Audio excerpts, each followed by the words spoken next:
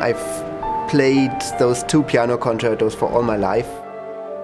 Not actually performed them often. Can't believe that I only played this concerto once 5 years ago, and then once in a little warm-up concert in December. It feels like really I've grown up with this.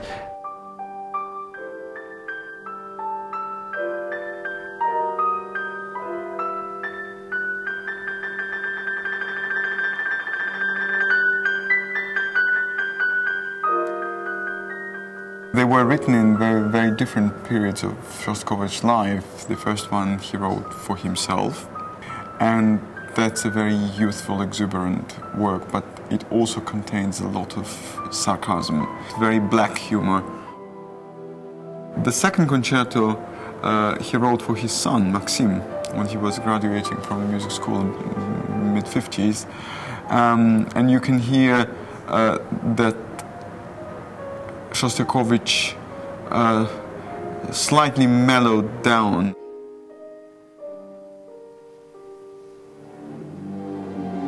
You can sense this spirit that it's written for a child, and at the same time it's a very, like Shostakovich does so often, also very subversive parody of what children's music maybe should have been in the Soviet times.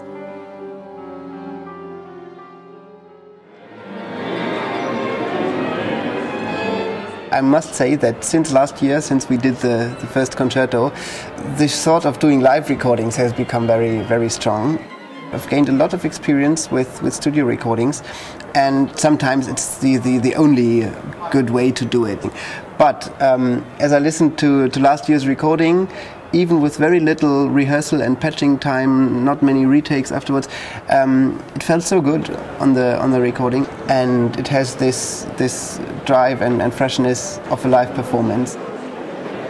You're not going into a concert to hear just a polished performance, just to hear the notes. You're going for the excitement, for the live emotional experience. For an upcoming project with recording the Beethoven concertos, I'm now thinking very seriously about doing them live.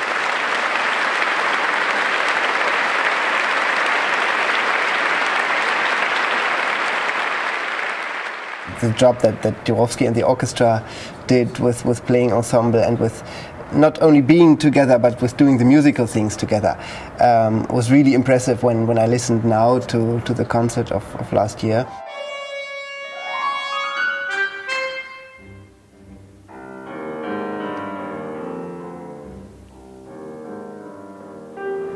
Well, first of all, he brings his incredible talent, his youth, but also his sense of humor. He is one of the rare musicians who really understands humor, and what's more important, he understands Shostakovichian humor.